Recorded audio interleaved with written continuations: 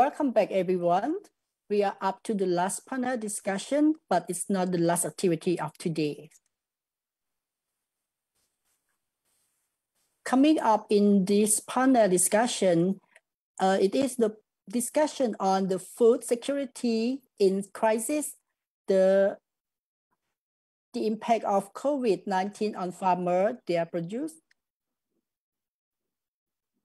and our food, organized by the Alternative Agriculture Network and Grant.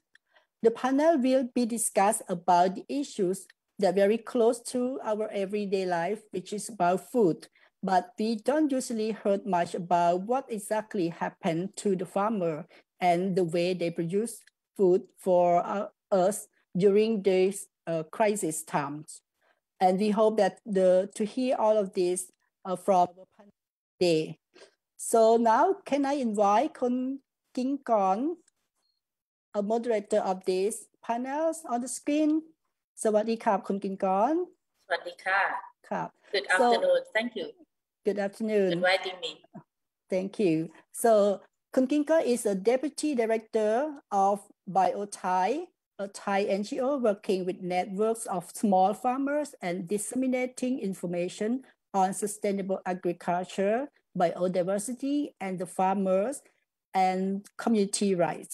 She's a coordinator of Food for Change advocacy campaign to push for recognition and the support of small-scale food producer and seller in the Thai food systems. So we are lucky to have Kun Kingkorn with us today to moderate this final and important panel. So Kun Kingkorn, I over the floor to you. Thank you, Terry, for the introduction, and good Sunday afternoon, everyone, friends and comrades, and all the speakers. I'm so delighted that we can make it here in the afternoon, as I'm on my way also to Bangkok and stop along the way. Now we have around 26 participants, and also I think there's a lot of people watching live also. I think this is the third day of this meow. I think everyone would be familiar with this meow. Meow is a cat, but I think this is Mekong-ASEAN Environmental Week 2021. And this is the third session for the third day. And this is very important, as Jerry has already said, as already mentioned, that it's all about everyone. It's all about food. And in Thailand, we eat more than 3 meals a day before, but right now maybe a little less. We have here with us representative for speakers from different countries. We have Socheat Heng, who's from Cambodia. I think Socheat would introduce himself also. He's working with the coordination forum in Cambodia. So, yeah, Sawadika. And also we have Fitri Amir from Malaysia. He's also work on food sovereignty and food security issues. And yeah, hello. And Rassela from Indonesia. I think she's been working with the indigenous community on food sovereignty, food security, and we'll discuss the issues on food estate. I think now we have to, and also Kun Ubon still here already.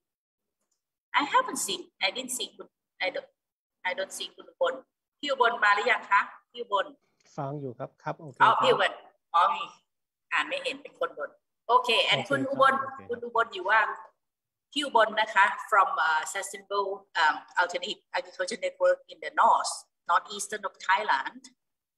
Now he is in Yasothon province. So we have to agree among us who is going to start and who is going to be second, third, and last. Everyone will have first round of 10 minutes, and then we can have the second round after Q&A and also comments or discussion. And everyone feel free to write the question or comments in the chat box, and I can read during the question and answer session. So who's going to start?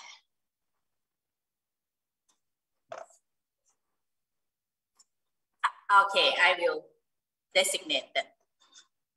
So, shall we start from, I would like to start from Cambodia. Can I?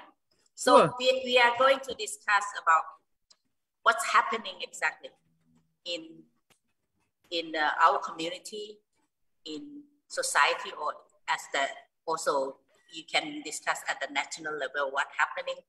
What is the impact of this COVID-19 epidemic to food production, to the small scale farmers, to food system? And also what is the kind of adaptation practicing that has been doing by the small scale farmers? And what is the, maybe you can also mention about the impact on consumer in general also. As the consumer when I say consumer, meaning the one who cannot produce food themselves. Mm-hmm. But everyone consume, yes. Okay. I will give the I give the floor to Socheat, please. Okay, thanks Kingkorn, and good afternoon again to the moderators and my friends here who are the speakers, and also everyone in the Zoom, and also welcome to the audience, like the people who are listening and following our live broadcast. I'm Socheat Heng from Cambodia, currently with the Cambodian Grassroots Cross-Sector Network. We are actually working to connect communities from different sectors. And because Cambodia, the main population of Cambodia are farmers, so most of our members in the network are farmers. So we basically and mainly really work with the farmers. And for today discussion, actually guided by the organizers to share the experience and issues happening to Cambodian farmers, specifically on the impact of COVID-19 on small farmers, and we can say small food producers. Before going to the presentation, I would like to apologize that I'm going to present my presentation in Khmer. But I do have a PowerPoint in English, which I will share the screen soon now, because I'm actually familiar with my language, and people here, especially the farmers who we are working with, is still so many of them are on the streamline, and also would like to share, to listening to the talk, my talk also. Let me share the slide presentation, then I will talk in Khmer.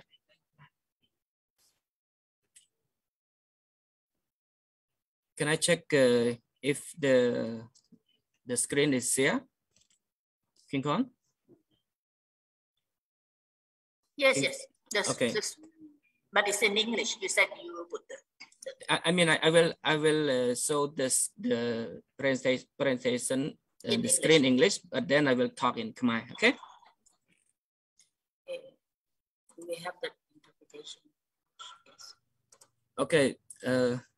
អញ្ចឹងសូមជម្រាបសួរមិត្តទាំងអស់គ្នាមិត្តភ័ក្តិទាំងថ្នាក់តំបន់ហើយនិងពូមីងបងប្អូនសហគមន៍កសិករផងដែរជាពិសេសពូមីងដែលកំពុងតែតាមដានស្ដាប់កិច្ចពិភាក្សានៃវេទិកាសប្តាហ៍មេគង្គអាស៊ានស្ដីអំពីបរិស្ថានហើយថ្ងៃនេះផងដែរខ្ញុំមានសេចក្តីរីករាយដែលបានមានឱកាសក្នុងការចូលរួមជាវាគ្មិនក្នុងការចែករំលែកអំពីស្ថានភាពក៏ដូចជាផលប៉ះពាល់នៃ COVID 19 មកលើកសិករខ្នាតតូច situation of COVID-19, the impacts on our small farmers or small producers or household producers in Cambodia. As in summary, my presentation, I will discuss 6 points. First, I'm talking about the situation of Cambodian farmers, and I would like to take this opportunity to talk about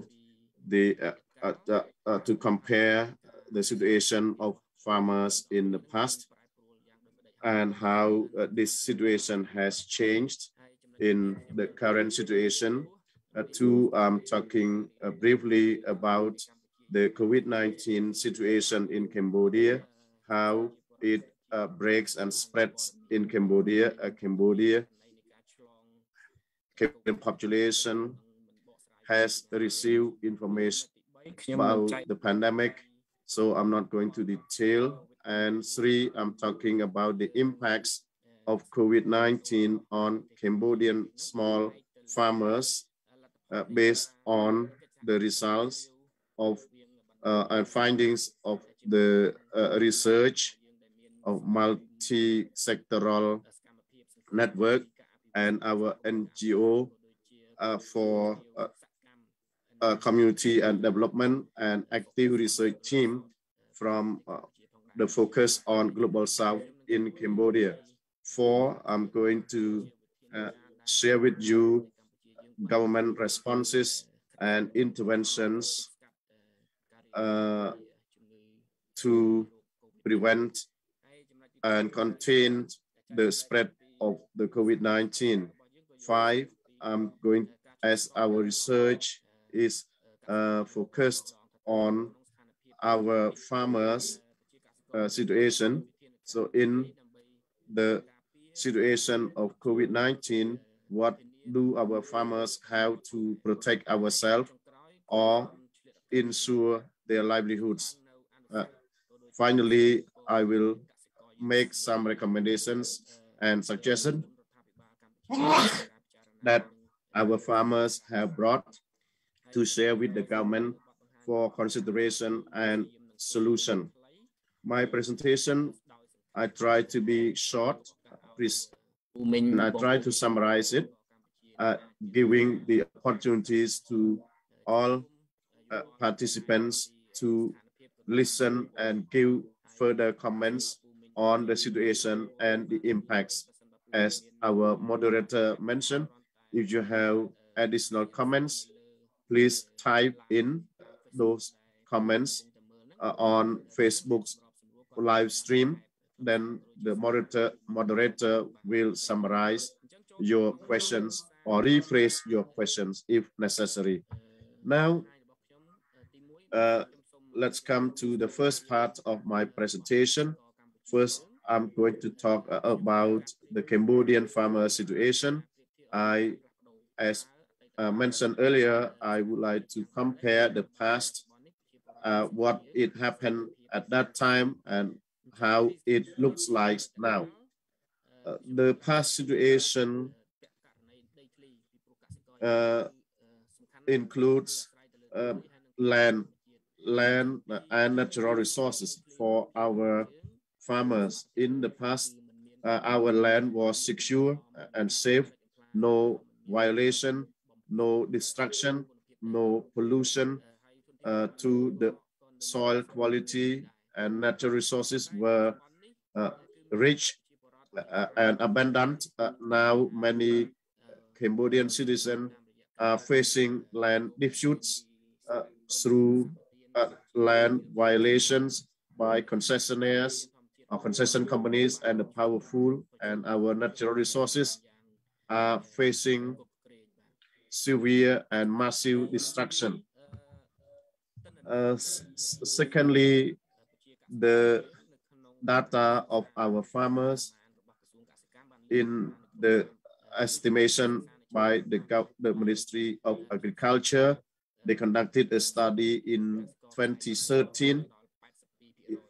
They saw that there are up to 82% of Cambodian population are farmers, but only 47% own less than 1 hectare. So more than half are small farmers or small food producers. Up to date,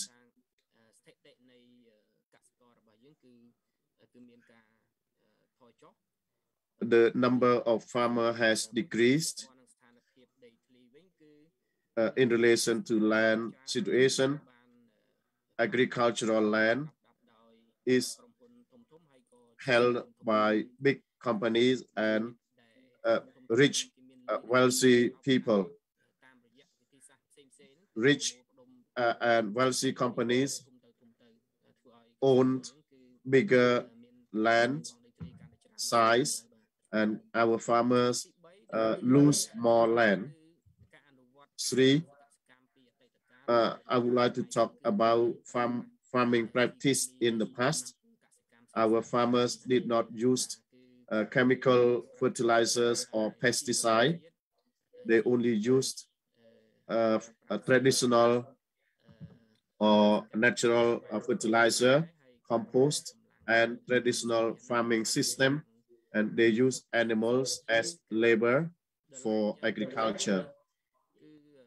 But currently, their farming has changed significantly from natural practice to heavy chemical substance, and most chemical substance affects animal health, environment, and natural resources, and agricultural pesticides are imported.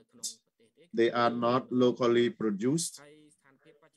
And the current situation is that the government of Cambodia and Cambodian society are promoting agricultural modernization. In the past, our farmers used traditional farming equipment. Now they have changed. Gradually, they have shifted to machinery, walking tractors and tractors. In the past, our farmers owned lands, owned seeds, knowledge of agriculture and the whole farming process. They owned these aspects, but currently private and corporation control. The private and corporation control, and they have already controlled seeds, market, resources, and agricultural knowledge and techniques. Another aspect is expense on the cost of farming in the past was very little, or there was almost no cost. Instead, currently, the cost of production is very high because our farmers have started to rely on inputs from private companies, corporations, including seeds and pesticide, and also the quality of soil in the past for farming was high. The quality of soil was very high.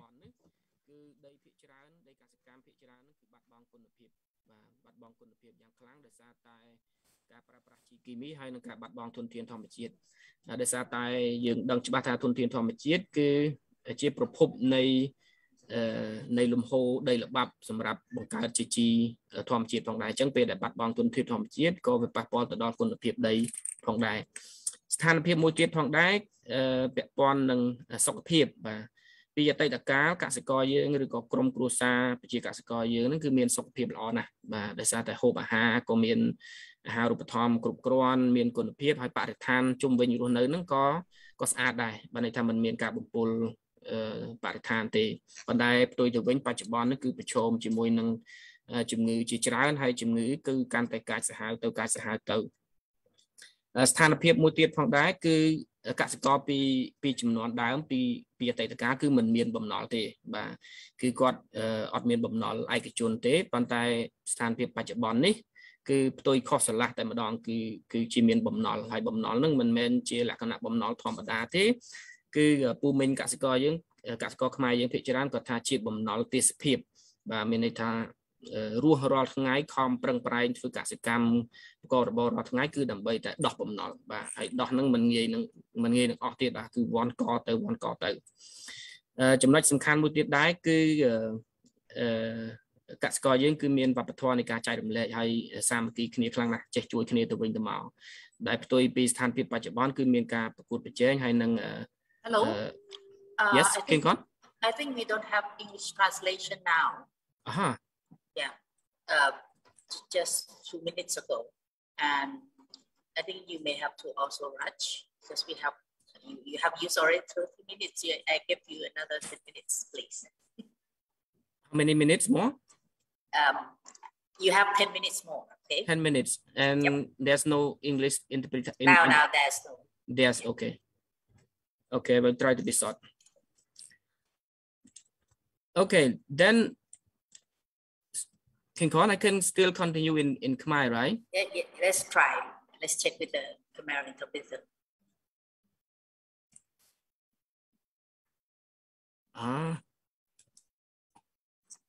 So? Now Khmer is joining in this group. Wait a minute. Okay, maybe he was cut out. Came back in. Okay ភាសាររោគចាំអ្នកបកប្រែជាភាសាអង់គ្លេស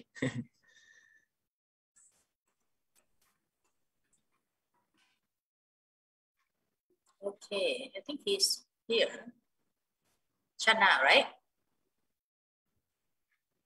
are you here Yes okay yes okay Socheat please okay បាទអរគុណច្រើនអញ្ចឹងបន្ទាប់ Thank you very much បន្ទាប់ពីខ្ញុំចែករំលែកអំពីស្ថានភាពកសិករកម្ពុជាយើងដោយធ្វើការប្រៀបធៀបពីអតីតកាលមកដល់បច្ចុប្បន្នខ្ញុំសូមលើកឡើងពីកត្តាសំខាន់ដែលធ្វើឲ្យមានការផ្លាស់ប្ដូរស្ថានភាពដែលមានលក្ខណៈជាអវិជ្ជមានទៅលើស្ថានភាពប្រជាកសិករយើងអញ្ចឹងកត្តាសំខាន់ I think you have to switch to other channel because now the noise the two English two languages has come to the same channel.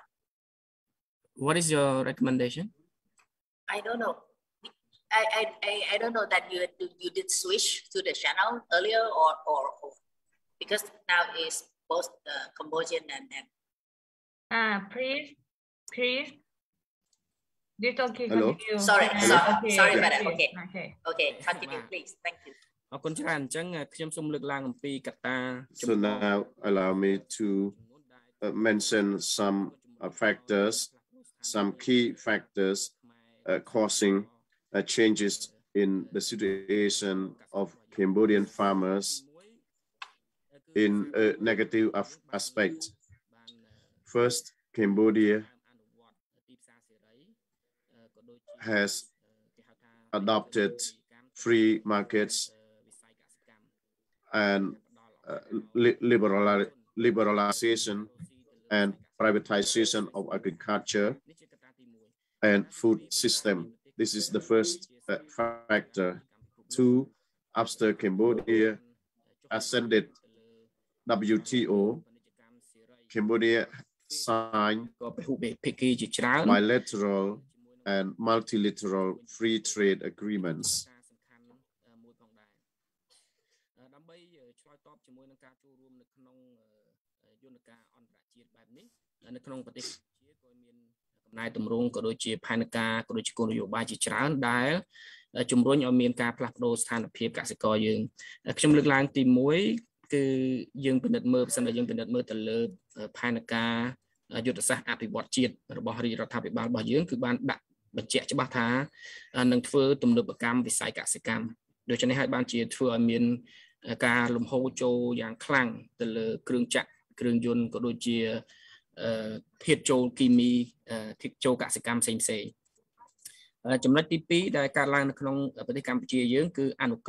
រដ្ឋាភិបាលយើងបានអនុវត្តហើយនឹងអនុម័តអនុក្រឹត្យ Okay. សម្បទានដីសេដ្ឋកិច្ចហើយផ្ដល់ Socheat.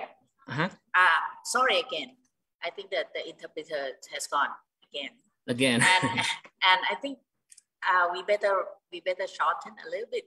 Can you specify a little bit, focusing into the impact in particular from this pandemic to the small scale farmers and food production or food security in general? Because we have very limited time now. Okay, so it's not 10 minutes anymore. It's 2 or 5 minutes. Now it's 5 minutes already. Okay, so I will skip some slide. You can come back later. Okay. Kata, but I still can talk in Khmer, right? Jana, the interpreter. Jana, disconnect. Please talk in English.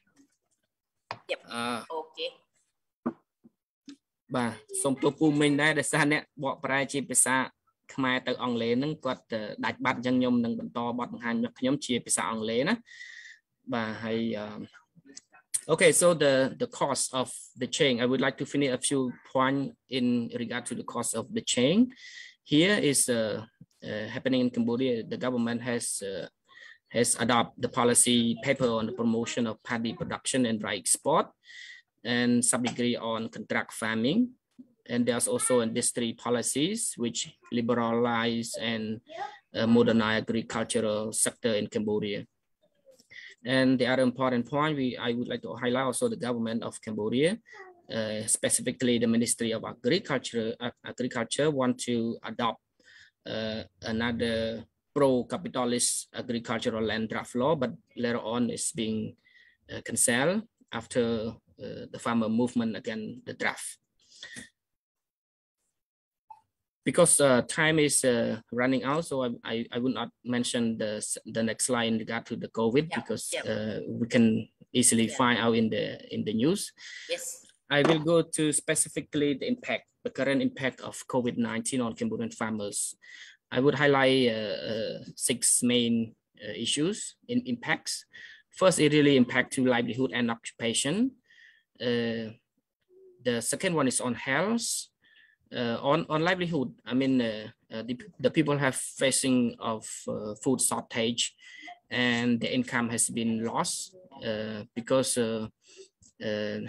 of their production are not be able to really sell out, and this mostly affect to those farmers who are farming for market purpose. But for the small scale farmer who are producing food for local consumption, for family consumption, they have affect less. And the occupation also, not only the farmers, but their children who are having additional job to earn income to support the family, they also lost their opportunity to find additional income.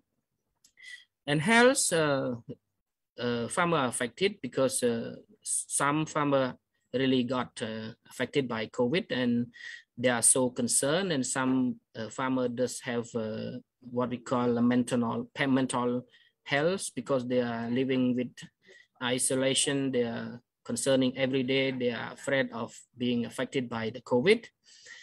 And the third impact is in regard to food and water. As I mentioned earlier, because of the market and the shortage of some farmer really having a shortage of food and water, because in regard to the waters, many area has been privatized, so people need to spend money for waters. So when the income has decreased, then it's really affect for their capacity and afford to buy food and to buy waters.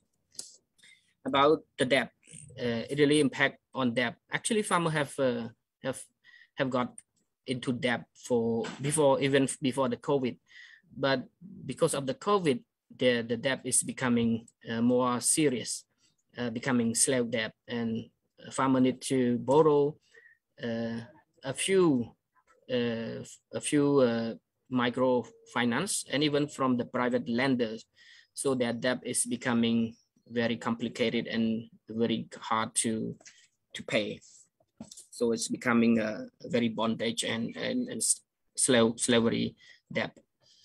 The mainly impact is also on human rights and abuse. Okay, Socheat, sorry for interrupting again. I think I would like to ask you to stop right here first, and then you can come back next round to discuss further more on the impact and the solution, because you have spent so almost 25 minutes. I need to give the floor to others. Okay. Thank you very much. Thank you very much. So I would like to give the floor to, I will not summarize anything. I would like to give the floor next to Amir. Please, Amir. So now everyone would have 50 minutes as Socheat already used 25 minutes. Sorry for that. Okay, the first yours, Amir.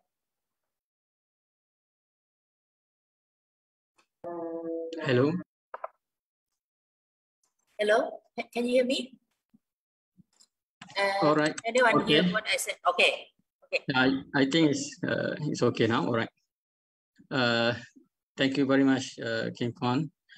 I will not take so much time. Actually, I doesn't prepare any slides, so 15 minutes. I will directly focusing on the COVID-19 and its effect to farmers and agriculture. So the backgrounds given on the agriculture in Cambodia is actually quite similar to what happening in other countries. I think here in Malaysia, I mean the background issues. The background issues like land consolidation, like the small farmers having taken their land to make way for large estates, and the control, the monopoly of seeds, the monopoly of inputs, and also the pricing is not fair. I think that is the problems happening everywhere to the small farmers in the world.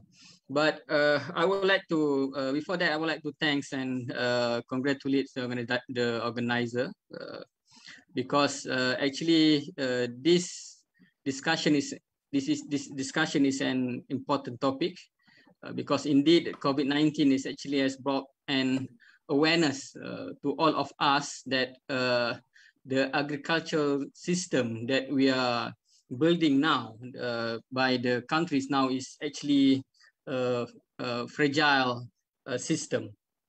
I would like to link food security with the issues of COVID-19. So the definition of food security is the state of having reliable access to sufficient quantity of affordable and nutritious foods. So in this case, there are three factors that form food security, namely the availability of the food, the access to the food, and also the affordability to the food, whether people can buy it or not.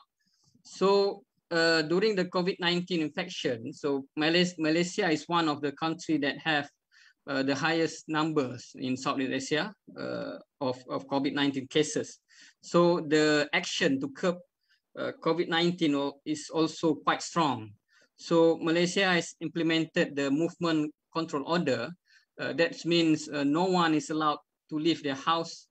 And if there is an important matter, one only can go out in a 10-kilometer radius of an area.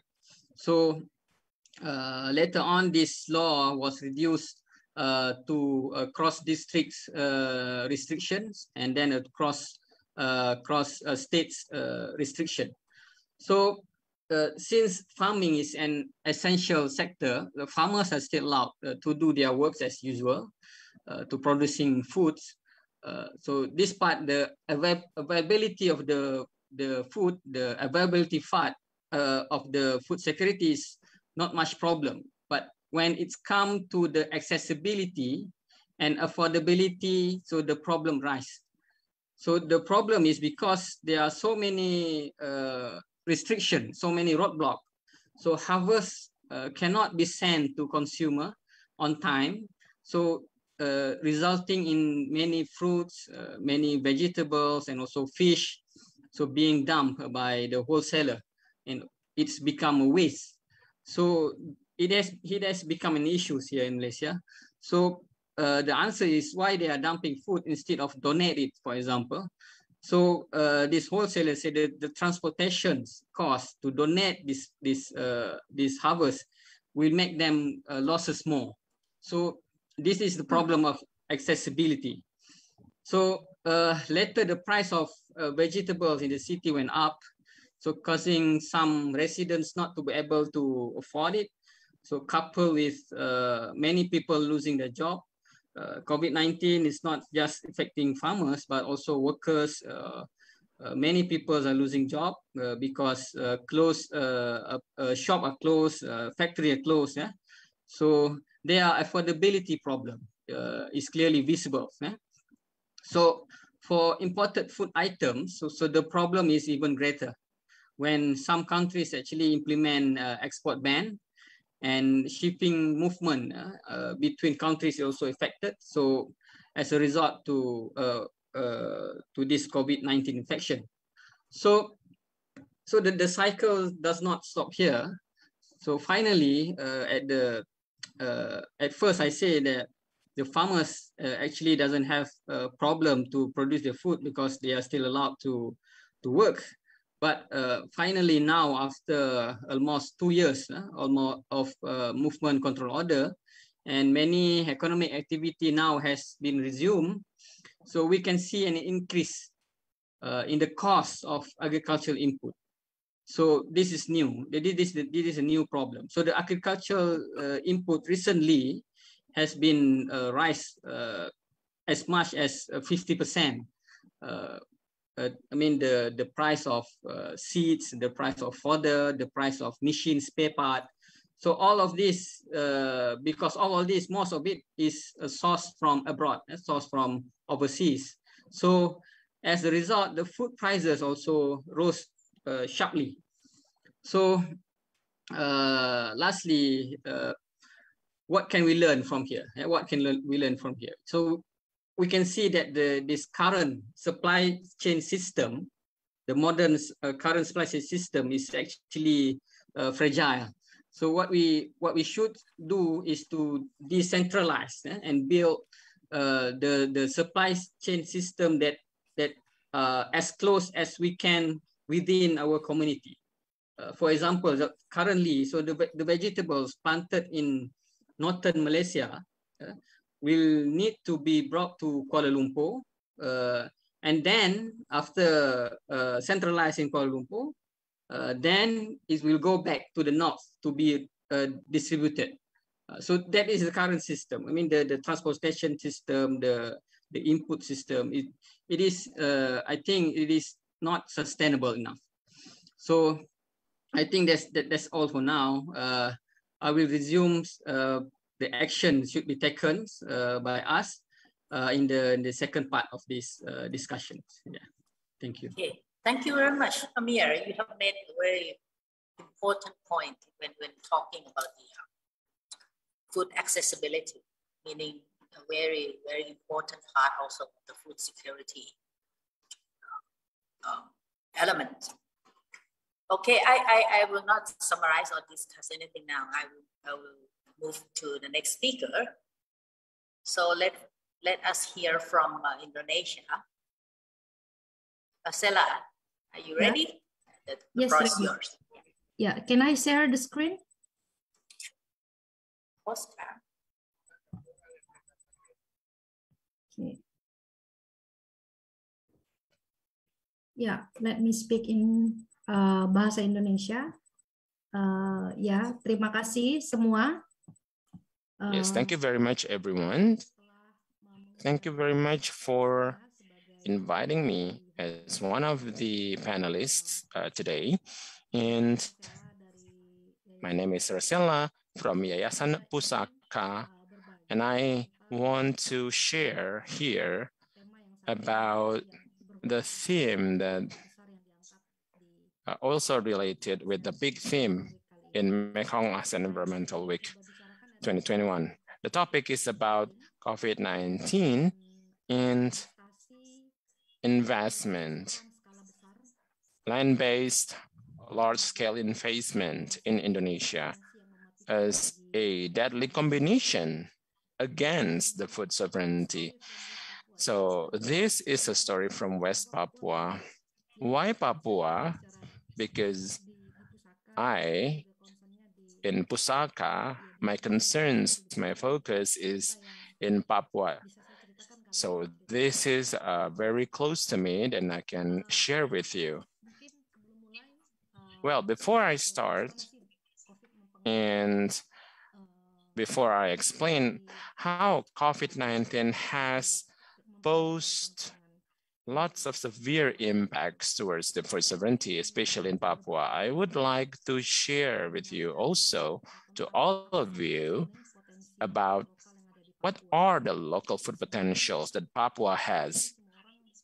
Well, majority of the people, we consume rice, but well, before Papua's populations were introduced to rice, they themselves had their own local food resources based on the data of the Ministry of Agriculture Indonesian. Indonesia has the largest sago land area, around 6.5 million hectares of sago. 95% is located in Papua, and it's one of huge potential that Papua has. And Papua, in this case, they have a custom which we call food diversification. They didn't only consume one specific particular items as the carbohydrate sources. They have others alternatives. So they do not only recognize one specific source of carbs sources, not only rice, as rice has just been introduced to them. Before they consumed patatas. Patatas it's like a taro and a plantain. And patatas or taro, there are so many types of the taro, the white one, the yellow, the purple one, and also kasbi. Kasbi is almost like cassava, and also kumbili. And these are the types of their staple food. For example, they would consume fish with plantain, chicken with plantain and others. And the sources are in the forest. Forest is the main source of balanced nutrition because the way of life of the people there is hunting and gathering. So the main activity are taking place in the forest, in the jungle. So forest is the central and pivotal living space or living realm of the Papuan people. So this is the phenomena. As an introductions for us all here to understand more about Papua and what would happen next, what will happen next. I just came back from the field with my colleagues. So this is like the way, the process of sago making. They're cutting down the sago and then chop it into smaller parts and then like smash or crush the sago into bits, tiny bits of pieces. And some people are still preserving these traditional methods, but on the left, down left, you see that some people are also using some mechanic equipment to make it like the pearl of the sago. And then after that, it's become extracted to extract the sago itself. So this is a quite complex process. It takes days or even weeks, a week. It depends on the type of sago. And in Papua, they have their own sago types. It's not a cultivation sago. It's like an endowment of the nature given by them. So it's a very natural sago species that specifically grow there. And from sago, they make it into other types of food. Maybe some of you know papeda. It is something made of sago, but papeda is only one of very few examples. Sago simoli, sago bronchong, to name a few types of food that are coming from sago. This is one of the types of one of the examples. It's not only in a form of dried sago, it's like in a form of like, it's like a bit wet kind of sago pearls. And there are some technologies that help the people in the village to turn the wet sago into dried sago. It's one of the products of the mama. Mama is like the women in Bovendigul district, where Pusaka is always working here together with the local people there. They are under threats of the industrial forest plantations that belongs to one of the largest companies in Indonesia. And the customary land are being threatened because they, of course, the people are refused to give away their lands because they know that their potential is in sago, and it is the place where they live. The local sago powder is endemic from Bovendigul. And people know about that, and people likes to have that kind of sago, and they are getting aware that they can get the niche of the market to market their sago products. And what I would like to share with the sago making productions, with all of those figures, maybe you can also pay attention to this one. I want to highlight 3 points in this case. Women's productive work. Women is always deemed as the one who is not very productive. They only are able to do house chores, but actually they do more than that. The forest, as the very most important sites for them, is also the central of the women's life. So that's why it is very important for the women to speak up about their rights and also their rights to the forest. And also hunting and gatherings way of life, as I mentioned earlier, it is indicating a gender division of labor, gender division of works. If it is dominant, it is dominantly done by the women, but male are also contributing in this case. Male are helping in cutting down the trees because considerably because it is huge in size. But women would say, if the man wouldn't want to help us, we could do it ourselves. But well, anyway, in many cases, they would work together. And women usually would involve their daughters, and they work in groups to carry those sago. So sago is only one of the potentials. There are a lot of carbohydrates sources. They plant the plantations as the carb sources in their yards, and sometimes they also plant it inside the forest, within the forest itself. Well, because they preserve their forest the amount of land are sufficient for them to grow plantains or bananas and also some others, yams, sorry. And what happened next? Well, actually, there are 3 points in this case that I want to explain to you what happened with the food potentials in Papua context. First, maybe you can also read in the screen, Indonesianization agenda. Papua has a distinct history after the integration process it faced in 1969 through PEPERA, or Act of Free Choice.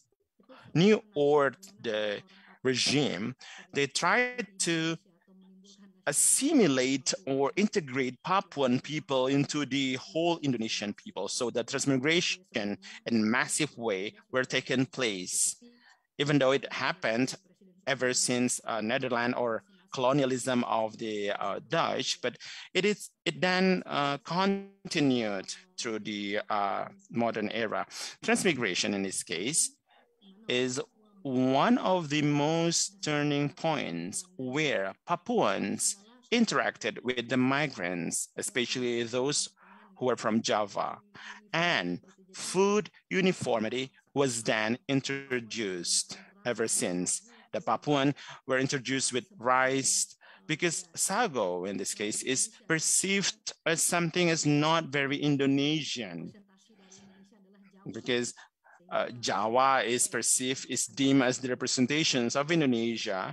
And because of these transmigrations and the interactions between the people, rice is introduced and Papua people are introduced to the rice. I always interact in chit-chatting, talking with the mama or the women, with the girls there. I often ask them, and they said that they have left behind sago. If they were not wrong, it's around 80s or 70s. It depends on the place, of course, but that's the story that they always repeat. And I Rassela, went back from Sorong Selatan or South Sorong. Could you please wrap up, because we have only 3-5 minutes. Last konteks, ya, the last. Oke, ya. Jadi dan konteks kedua itu, ya, selain. And the second context, besides the Indonesianization context, is the pressure on customary land by large-scale land-based investment, palm oil, industrial forest plantation, food estates, and also other infrastructure projects that, of course, jeopardizing the Sago hamlets of Papuan indigenous people, and also current additional context. That is, in this case, COVID-19.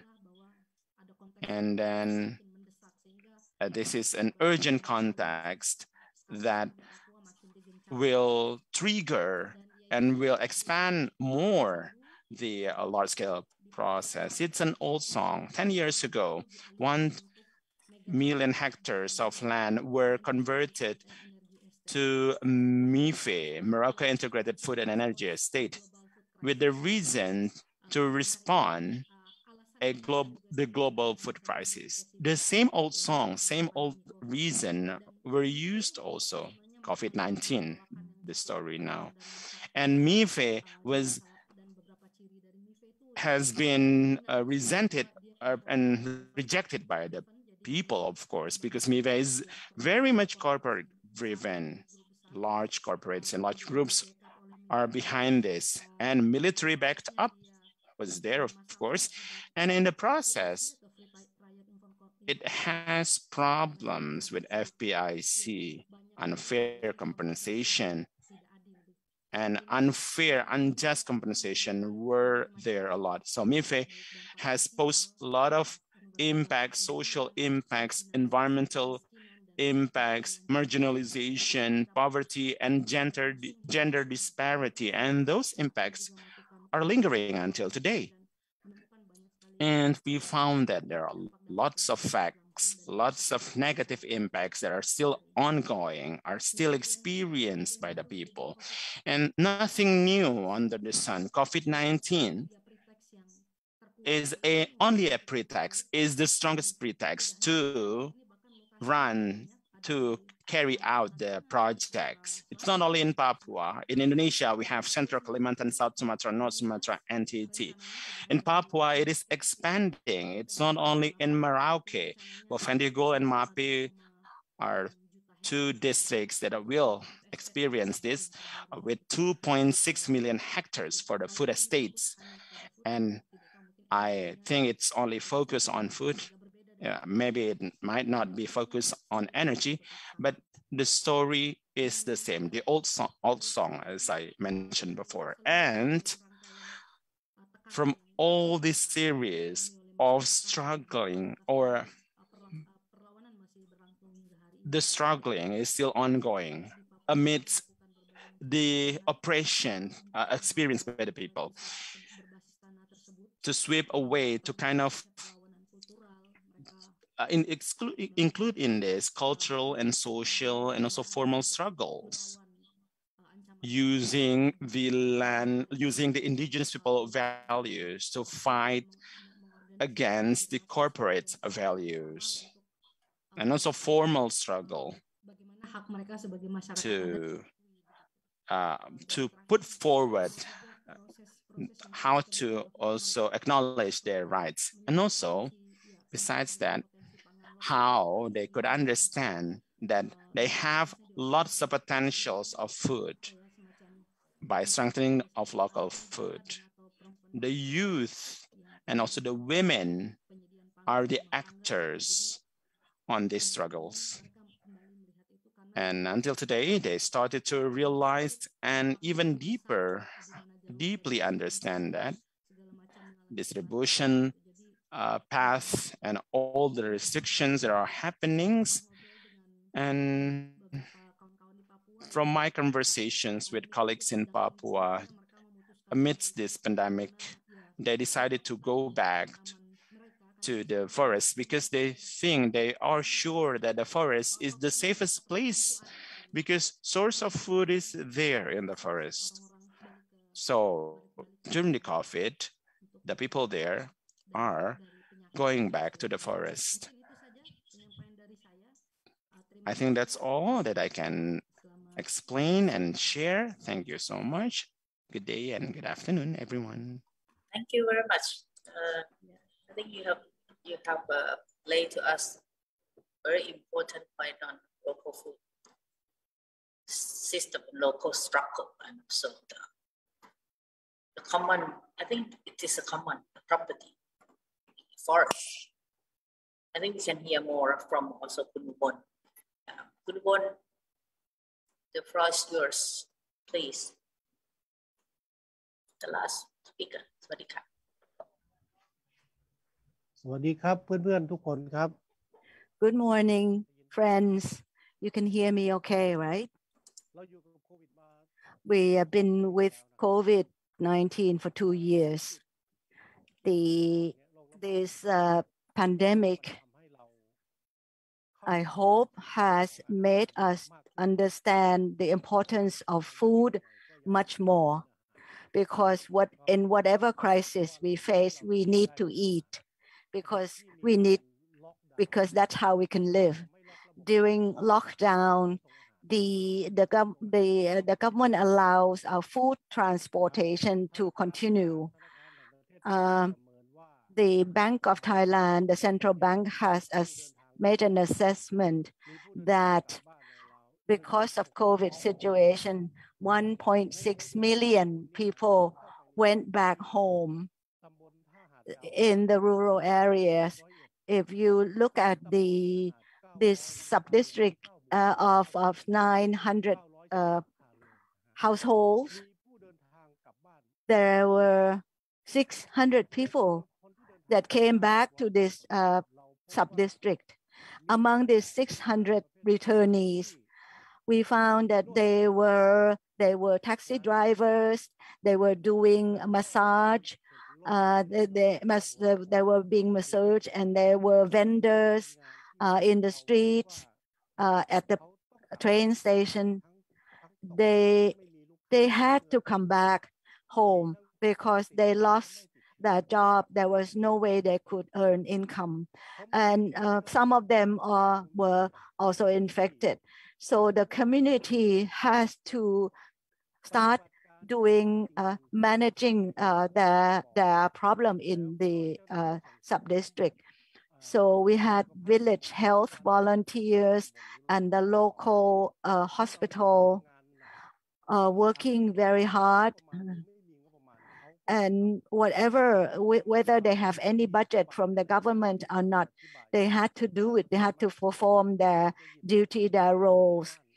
And the explanations that the villagers said was that people like us, we always want to come back home to die. If we fear, if we get infected, then we have to take care of each other. So it shows that village communities are basically safety zones for all the residents. And for those who moved out to migrate to find jobs, they are still tied to their hometown. So, and they also went to work in order to send income to their family. So basically, the community is where they want to go to die.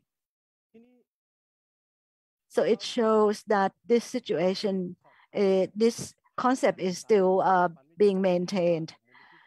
Under the study that of the Sustainable Agriculture Foundation and the Research Institute of Jeolla, there was a study on how food production was managed during COVID. 44.2% said they would increase food production. Then another 30% said they need to use their saving to buy food. And another part was saying that they want to barter food with their neighbors. So basically, they were not worried at all about their food. They were very confident that they wouldn't have problems with food shortage. But their highest concern was income, cash income, because COVID situation actually, for example, the taxi drivers in town, they had to pay installment on their taxi, and that the students are still in the children are still in school. So the loss of income actually makes them very worried about what they're going to do in the future. When we ask what they're going to do in the future, most of them are waiting to get back to work, to get back to the same job, to earn income. And they explain that it's not easy to try to earn even a small income in the rural community, like even 100 baht, it's not possible. So overall in the country, the research says 10% of the people that go back home want to try to earn a living or make a living in their own home villages. Particularly those who maybe have some savings from their job in towns. They try to start to do some business to become self-employed at home. Another phenomena is that the natural resources like forests and water sources, these are being used more intensively. There were people coming from different districts, different provinces to come and find, collect forest products. And these are actually privately owned forests, but they had been used by the public. And they open to the public to gather forest non-timber products. But the COVID situation made the landowners or the forest owners trying to exert their control more on the forest. They want to show that they are the owner of the forest. There are several reasons for this. Maybe because the price of mushrooms gathered in the forest has gone up. And there were people from outside of town, outside of another province, who they don't know coming to collect mushroom in the private forest. That's one of the situations we found. Similarly, similar to Malaysia, the market, there's problem in the market. For rice market, the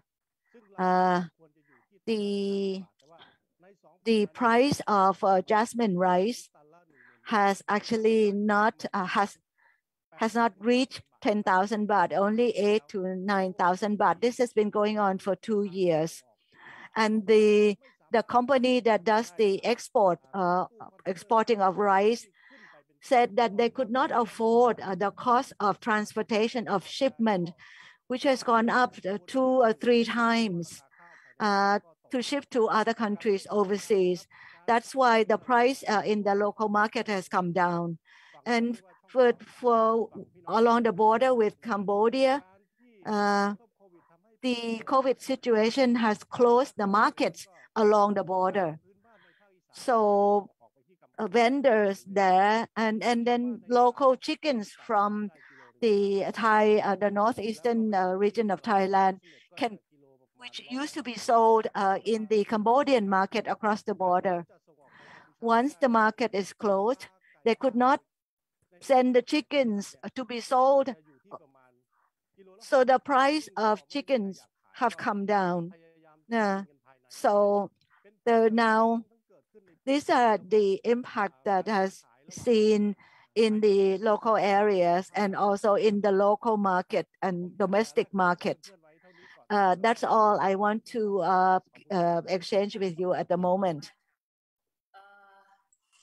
I think what we learned from maybe Socheat and Rassela could add a little bit more, but later, about the focusing on the impact of this epidemic to the food production, to the small scale farmers and food system. But I would like to sum up a little bit what I've heard. So when we're talking about the food system, we're meaning that food production, food distribution, and consumption. And I think this food system has been affected very much from the epidemic. But we can see very clear from at least Ubon and Amir have said, and also Socheat has mentioned a little bit, that the local food system has been affected a lot less than the monoculture crops that produce for the long distance market. And this is something that we learn together here. That is the local food system has been very much resilient to the crisis. And I think people will be said also that also resilient to the climate change, also resilient to the COVID-19. And I think will be resilient to a lot of crises to come. As we are going to live with crisis from now on, and I think we need to pay very much attention to how we could strengthen the local food system. I think Amir also have left the issue there that we discuss later. And the very clear impact also, another point is that people lost a job, lost money or less money they have in the pocket. Then the food security come from different means. Mostly now come from common property or the property that hasn't claimed by the owner yet, but it start to claim more, as Ubon mentioned. So the forest, the common land become I think it's a kind of social buffer that people could rely on, also get income and also get food from that kind of common land, common property. And it's very clear by Amir saying that the very centralized food system has been a problem for a long time, and adding to this situation, adding to the existing situation like the monoculture, monopolization, the centralization, and then epidemic occur, is adding to the crisis. And it's very clear that the centralized food system or monopolized food system, industrialized food system has no answer to the people's survival. And then adding to that, the situation that has been very, very, how to say, problematic in India, in Indonesia, like the land consolidation, the cooperatize on land, and try to even further introduce the mega project using land, big, huge land, and taking away the local food system, local food culture that been very resilient, and then also even furthermore suppress women's role and integrity in the food system. So this is what we heard from our speaker. So I think it is important that we need to also discuss more with that. How could we call for attention and building these local food system to become more present, important, realized, and also less problem making trouble to that system. And I would like to also hear from the audience, from friends, okay, comments and question, and then I will give the floor back. And I would love to hear more, focusing on impact from Cambodia and also Indonesia. Any comments, any question to the speaker, please? The floor is open.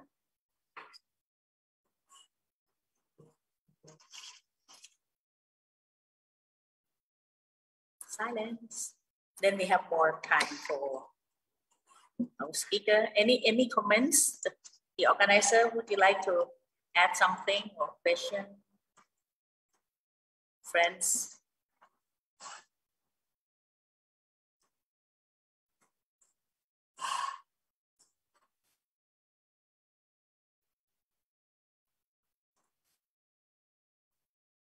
And the story from Malaysia is also very interesting.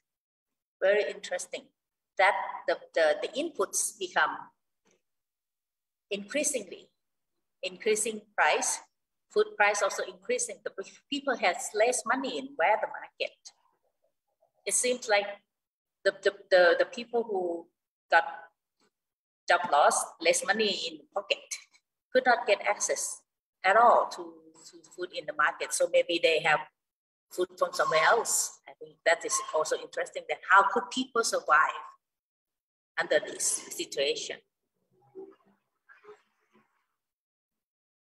And I would like to add, as my also I'm working on the agriculture and food system.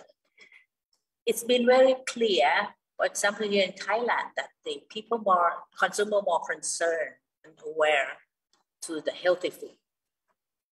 In Thailand, the green market has been, the customer in the green markets has been more than double, increasing in every green market. So people have been a lot looking for food that's healthy, coping with the epidemic. Okay, if no question, no comments. Couldn't we have a questions? Okay. Can you check the? Can you introduce yourself? No, can you check the line, please? There's a questions for you. Oh, sorry.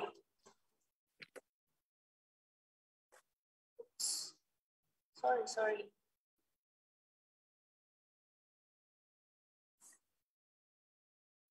Okay, I will read. The question to speaker from Thailand and Cambodia. Does OTOP model in Thailand or OVOP, I don't know, OVOP in Cambodia help to promote domestic agriculture and sustainability of food? And another question is, the access to affordable and quality food is also the consumer's problem. How producer and consumer could reach out to each other. So this is the forever question. And another question is, do you see urban consumer becoming more aware of or conscious of the food system amidst the COVID-19? Do you see any collaboration happening that could be inspiring model to other contexts? If no consumer involvement at all, why do you think it happened that way? So quite a lot of questions. So let's start with the first. OTOP, OTOP, one tambon, one product, and OVOP, Cambodia promote domestic agriculture and sustainability of food.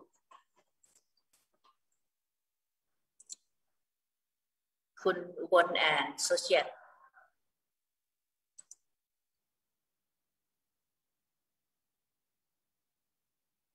And Amir, could you please read also the chat?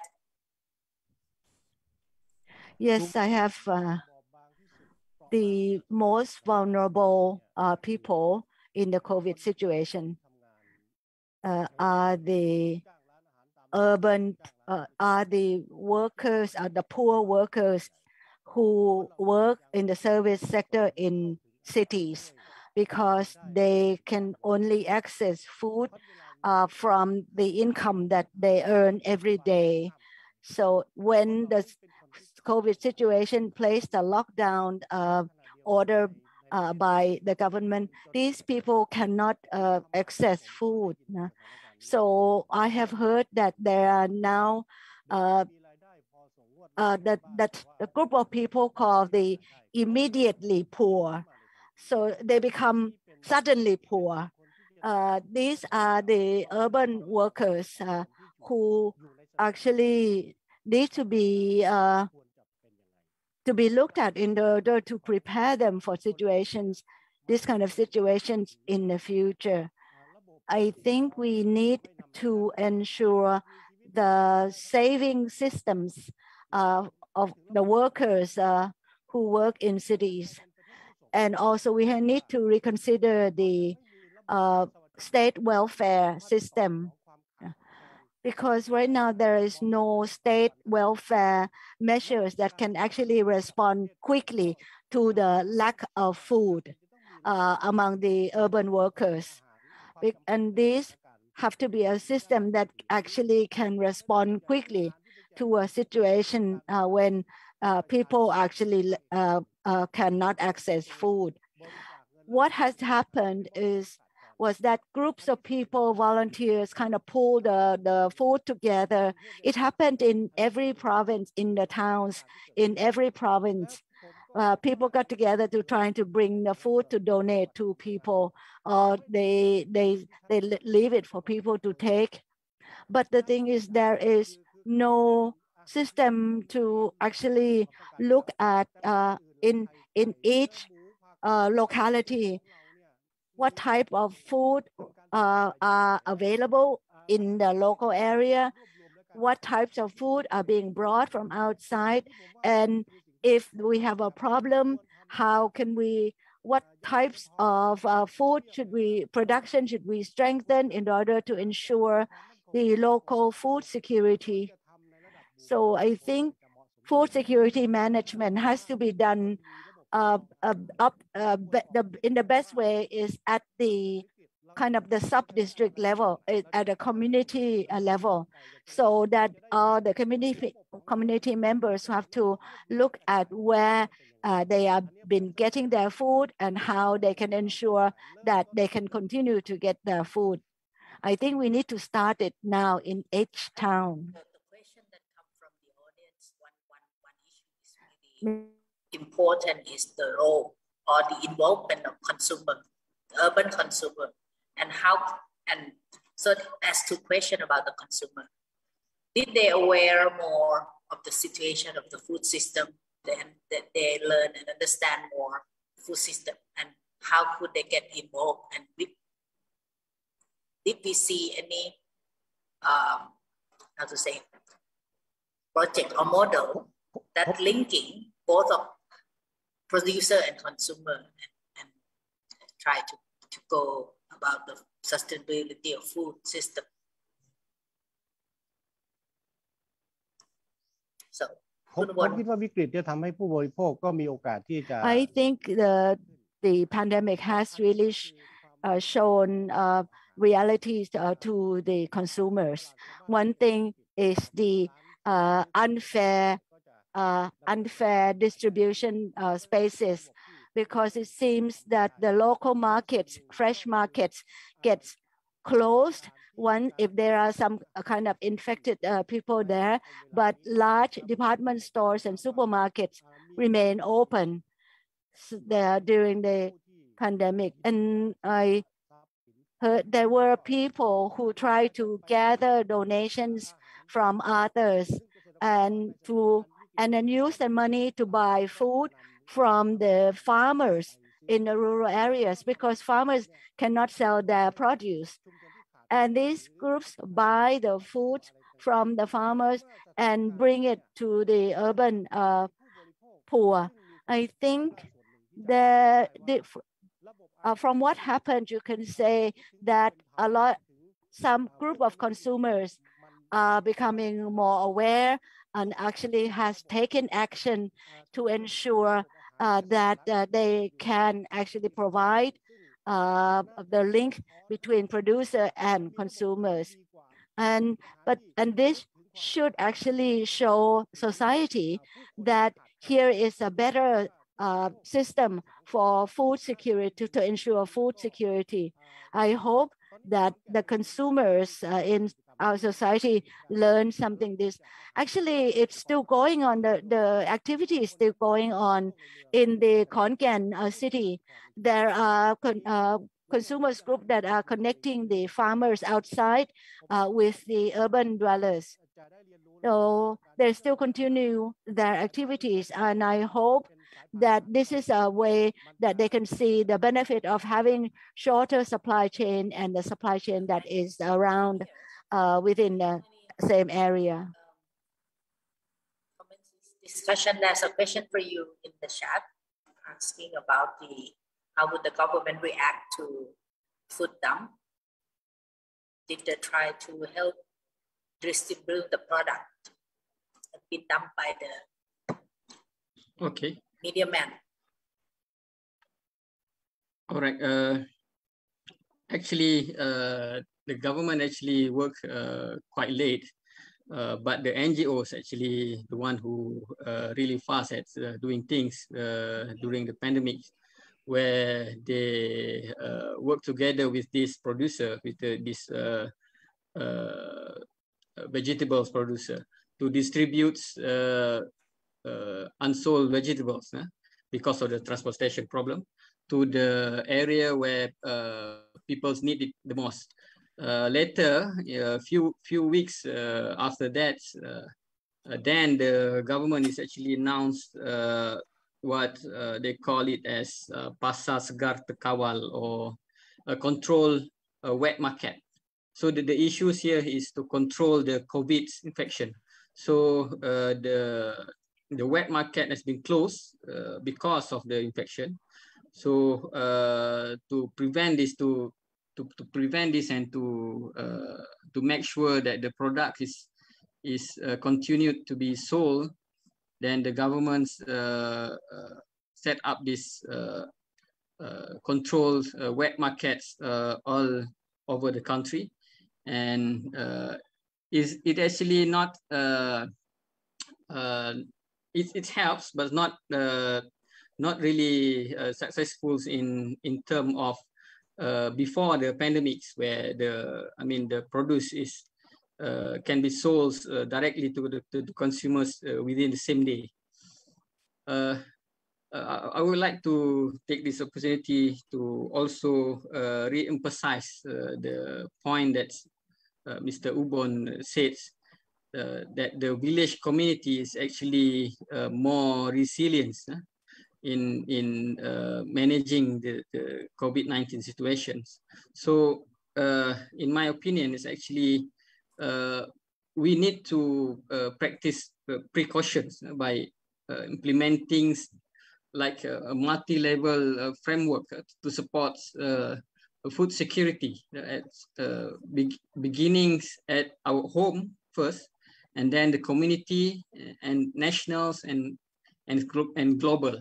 So the shorter supply chains in the food supply is better instead of we sell it to other region, to other area in the longer transportation, as a longer you know, everyone at home should know how to plant something, you know. So there are so many ways to plant, you know? So in your backyard, even in a pot, if you live in an apartment. So actually it's you yourself to change the way you eat. I mean, your eating pattern. You need to eat more local foods instead of imported foods. I mean, if your country produce rice, you should eat more rice rather than wheat. And of course, an individual actually cannot plant everything. So there come the community. So when the community work together, like in the village community, then they can exchange harvest, they can exchange seeds. So this is important to make sure that the food availability for all is there.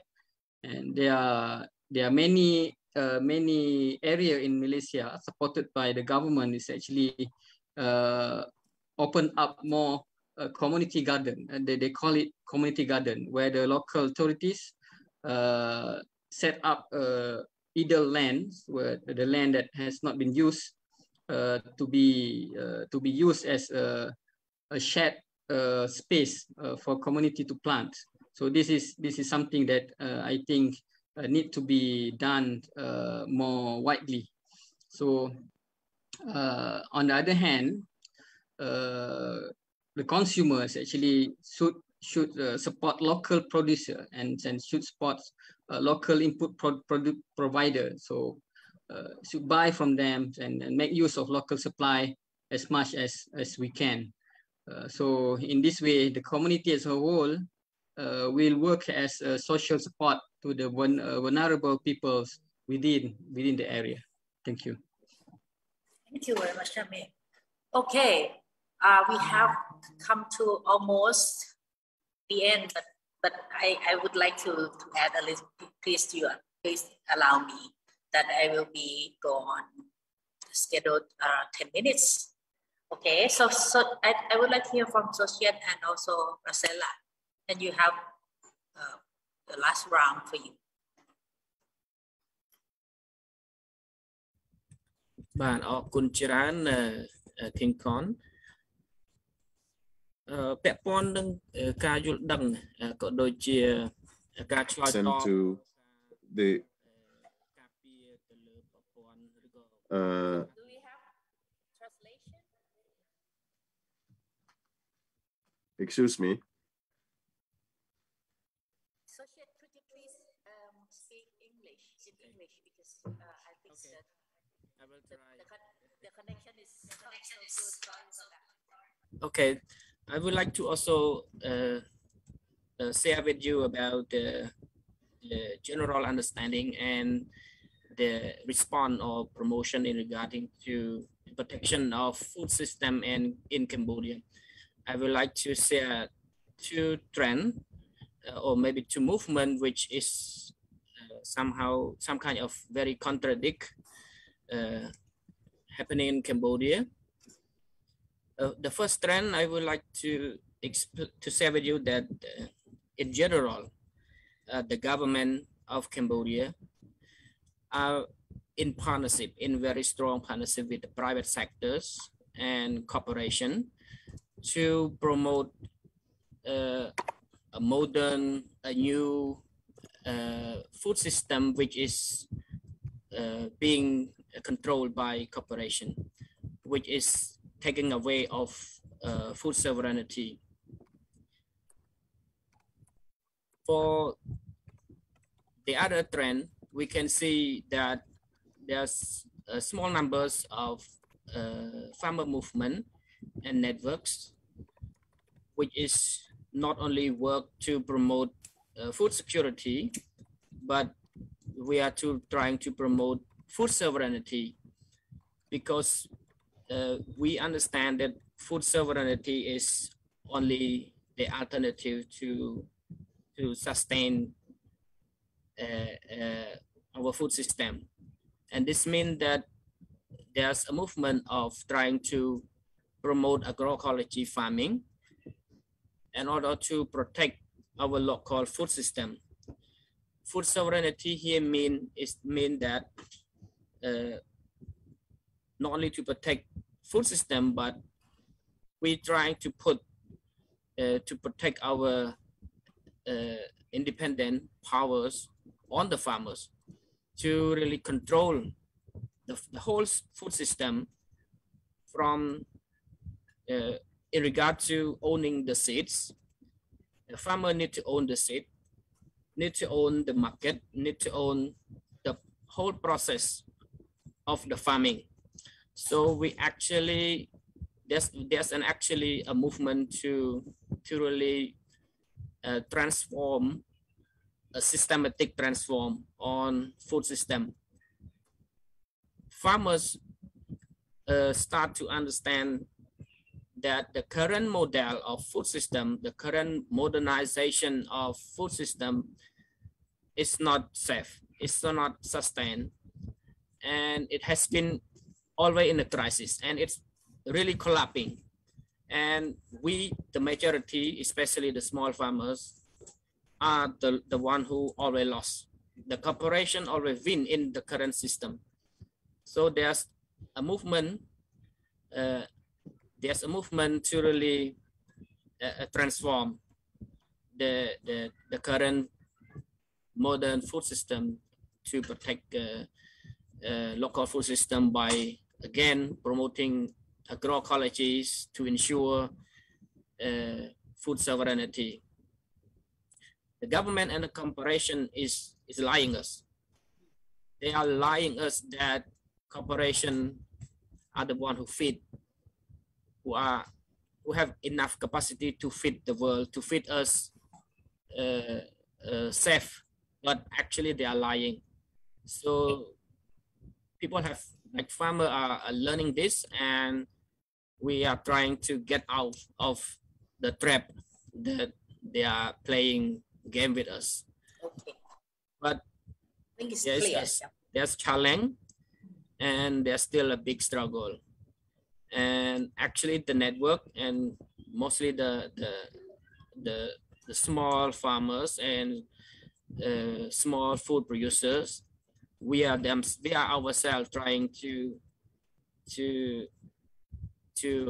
struggle together, because we need to join our force to transform the system. We cannot depend on and wait for the corporation and the government to do it for us. So we actually need to work together. Yeah, thank you. Thank you. Okay, Rassela, please. 2 minutes, please. In English, or is there any translation for Indonesian? Still? He's still here. If you can speak English. Yeah, okay. Okay, my main recommendations, my main recommendation related to the issue of food security or food. Oh, okay, sorry. Yeah, or in the issue of food. In the issue of food security and food sovereignty is that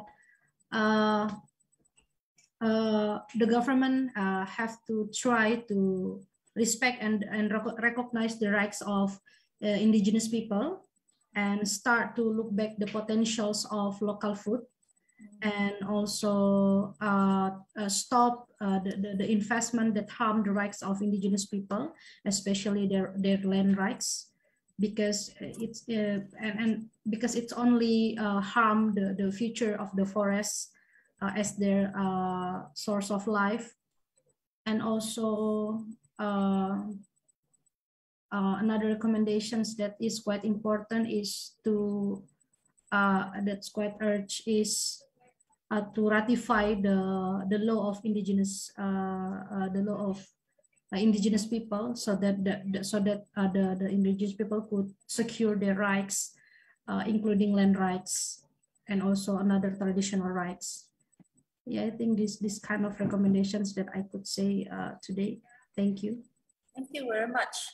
Yeah, I think it's so sorry for everyone that we have so limited time, but I think this discussion, this very important discussion, will be going on in several platforms. But so far as I could try to sum up the recommendation that we were discussing here, is that the local food system or the district, as Ubon said, the district or provincial system on food security need to be set up and built and strengthened.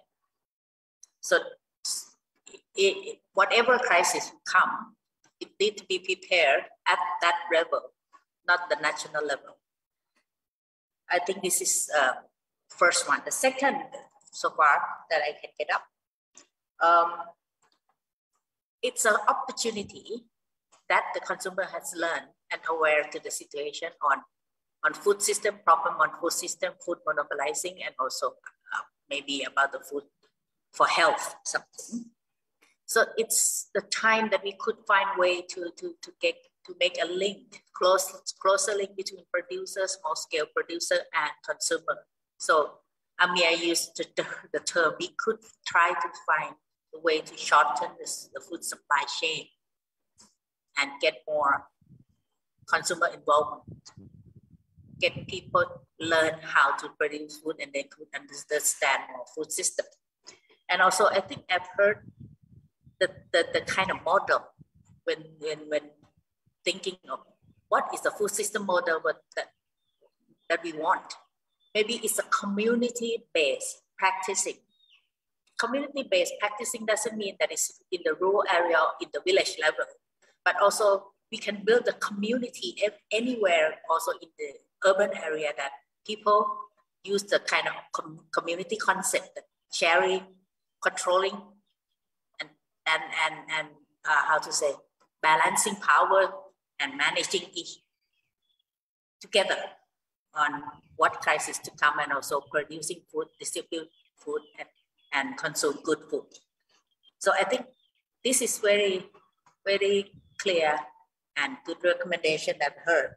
And I think the last important issue is that we need to make it clear together, that is, as much as we can, that the existing corporate food system is the one who created crisis, and it cannot cope with crisis or respond to any crisis. So we have to make it clear that it's no longer promoted, and try to struggle together and promote the local food system instead of that corporate food system. I think we come to an end. Thank you everyone to be with us till now in Sunday afternoon. Have a good week, have a good evening. Not going to party yet because we are still in social distancing. Okay.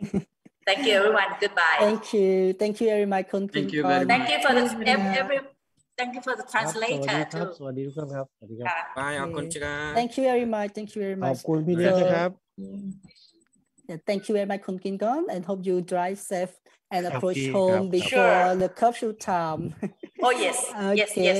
So And also bye-bye. thank you to all the panelists and to give us a lot of good recommendation to take away.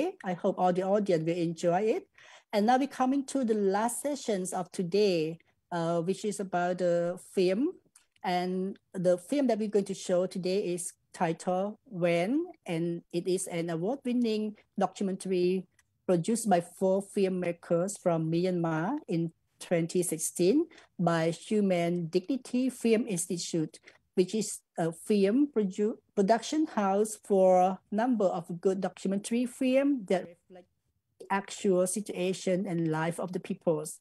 For your note, this film will only show on the English channel of Mail. So for those who are watching the Thai channel of Mail right now, you may need to follow us on the English channels.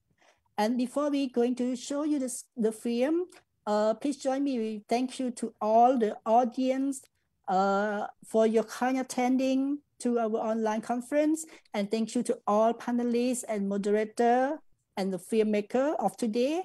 And we will see you again tomorrow at 9:30 a.m. Bangkok, Thailand's time.